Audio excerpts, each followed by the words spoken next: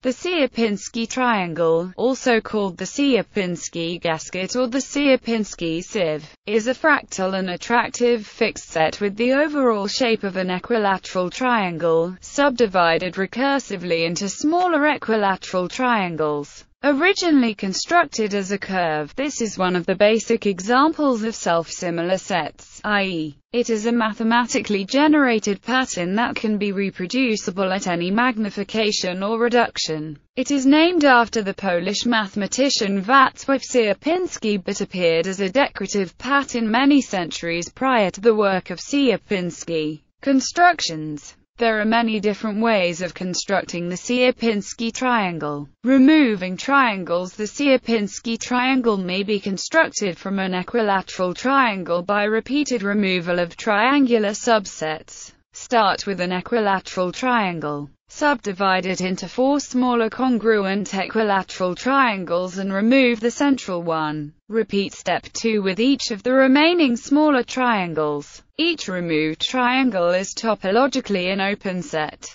This process of recursively removing triangles is an example of a finite subdivision rule. Shrinking and duplication. The same sequence of shapes, converging to the Sierpinski triangle, can alternatively be generated by the following steps. Start with any triangle in a plane. The canonical Sierpinski triangle uses an equilateral triangle with a base parallel to the horizontal axis. Shrink the triangle to 1/2 height and 1/2 width. Make 3 copies, and position the 3 shrunken triangles so that each triangle touches the 2 other triangles at a corner. Note the emergence of the central hole, because the 3 shrunken triangles can between them cover only 3/4 of the area of the original. Repeat step 2 with each of the smaller triangles. Note that this infinite process is not dependent upon the starting shape being a triangle, it is just clearer that way. The first few steps, starting, for example, from a square, also tend towards a Sierpinski triangle. Michael Barnsley used an image of a fish to illustrate this in his paper, V-Variable Fractals and Superfractals. The actual fractal is what would be obtained after an infinite number of iterations. More formally, one describes it in terms of functions on closed sets of points. If we let note the dilation by a factor of 1/2 about a point A, then the Sierpinski triangle with corners A, B, and C is the fixed set of the transformation UU. This is an attractive fixed set, so that when the operation is applied to any other set repeatedly, the images converge on the Sierpinski triangle. This is what is happening with the triangle above, but any other set would suffice. Chaos game. If one takes a point and applies each of the transformations, and to it randomly, the resulting points will be dents in the Sierpinski triangle, so the following algorithm will again generate arbitrarily close approximations to it. Start by labeling P1, P2 and P3 as the corners of the Sierpinski triangle, and a random point V1. Set Vn plus 1 equals 1/2, where Rn is a random number 1, 2 or 3. Draw the points V1 to V infinity. If the first point V1 was a point on the Sierpinski triangle, then all the points Vn lie on the Sierpinski triangle. If the first point V1 to lie within the perimeter of the triangle is not a point on the Sierpinski triangle, none of the points Vn will lie on the Sierpinski triangle, however they will converge on the triangle. If V1 is outside the triangle, the only way Vn will land on the actual triangle is if Vn is on what would be part of the triangle. If the triangle was infinitely large, or more simply, take 3 points in a plane to form a triangle, you need not draw it. Randomly select any point inside the triangle and consider that your current position. Randomly select any one of the 3 vertex points. Move half the distance from your current position to the selected vertex. Plot the current position. Repeat from step 3. Note: this method is also called the chaos game, and is an example of an iterated function system. You can start from any point outside or inside the triangle, and it would eventually form the Sierpinski gasket with a few leftover points. It is interesting to do this with pencil and paper. A brief outline is formed after placing approximately 100 points, and detail begins to appear after a few hundred. Arrowhead curve. Another construction for the Sierpinski triangle shows that it can be constructed as a curve in the plane. It is formed by a process of repeated modification of simpler curves, analogous to the construction of the Koch snowflake. Start with a single line segment in the plane. Repeatedly replace each line segment of the curve with 3 shorter segments, forming 120 degrees angles at each junction between 2 consecutive segments, with the first and last segments of the curve either parallel to the original line segment or forming a 60 degrees angle with it. The resulting fractal curve is called the Sierpinski arrowhead curve, and its limiting shape is the Sierpinski triangle. Cellular automata. The Sierpinski triangle also appears in certain cellular automata, including those relating to Conway's game of life. For instance, the lifelike cellular automaton B1S12 when applied to a single cell will generate 4 approximations of the Sierpinski triangle. The time-space diagram of a replicator pattern in a cellular automaton also often resembles a Sierpinski triangle. Pascal's triangle. If one takes Pascal's triangle with 2 n rows and colors the even numbers white, and the odd numbers black, the result is an approximation to the Sierpinski triangle. More precisely, the limit as n approaches infinity of this parity-colored 2n-row Pascal triangle is the Sierpinski triangle. Towers of Hanoi. The Towers of Hanoi puzzle involves moving discs of different sizes between 3 pegs, maintaining the property that no disc is ever placed on top of a smaller disc.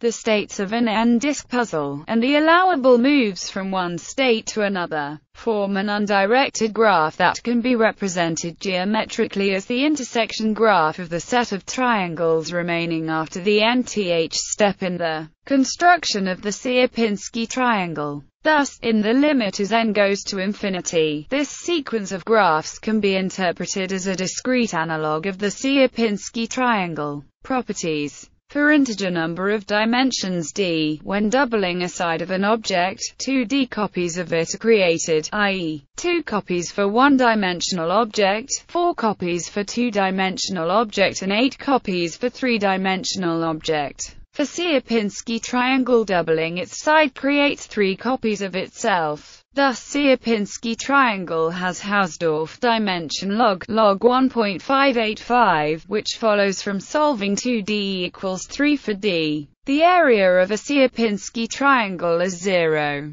The points of a Sierpinski triangle have a simple characterization in barycentric coordinates. If a point has coordinates expressed as binary numbers, then the point is in Sierpinski's triangle if and only if UI plus Vi plus Y equals 1 for all I. Generalization to other moduli. A generalization of the Sierpinski triangle can also be generated using Pascal's triangle if a different modulo is used. Iteration n can be generated by taking a Pascal's triangle with Pn rows and coloring numbers by their value for x mod p. As n approaches infinity, a fractal is generated. The same fractal can be achieved by dividing a triangle into a tessellation of p2 similar triangles and removing the triangles that are upside down from the original, then iterating this step with each smaller triangle. Conversely, the fractal can also be generated by beginning with a triangle and duplicating it and arranging n2 of the new figures in the same orientation into a larger similar triangle with the vertices of the previous figures touching, then iterating that step.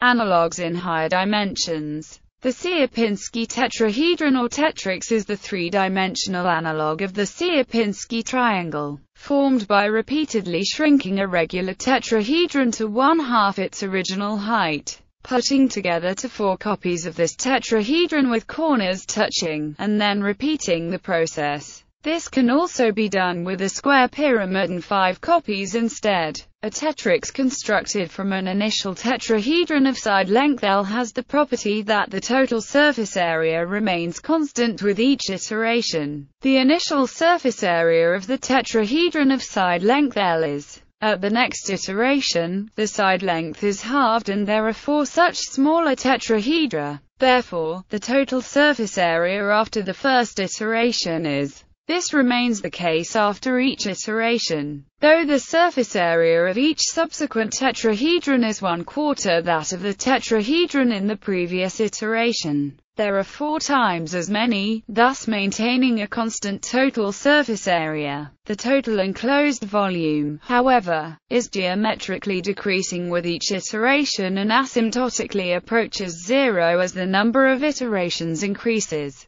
In fact, it can be shown that, while having fixed area, it has number 3-dimensional character. The Hausdorff dimension of such a construction is which agrees with the finite area of the figure. Numerical generation. Short code in the Mathematica internal language. The recursive procedure Sierpinski generates pyramid of the arbitrary order n as the displayable graphic object graphics 3D. VECT 1 equals 0, 0, 0, VECT 2 equals 1, 0, 0, VECT 3 equals 0.5, 3 caret 0.5, 2, 0, VECT 4 equals 0.5, 1/3 asterisk 3 caret 0.5, 2, squared caret 0.5, tetron I underscore J underscore K underscore equals tetrahedron VECT 1 plus I J K VECT 2 plus I J K VECT 3 plus I J K VECT 4 plus I J K Sierpinski 0 I underscore J underscore K underscore equals tetron I J K Sierpinski N underscore I underscore J underscore K underscore equals module S equals do S equals union S Sierpinski N1 2 caret asterisk VECT U plus I J K U 4 S history. Václav Sierpinski described the Sierpinski triangle in 1915. However, similar patterns appear already in the 13th century Cosmati mosaics in the Cathedral of Anagni, Italy, and other places of central Italy. For carpets in many places such as the nave of the Roman Basilica of Santa Maria in Cosmedine, and for isolated triangles positioned in rotae in several churches and basilicas. In the case of the isolated triangle, it is interesting to notice that the iteration is at least 3 levels.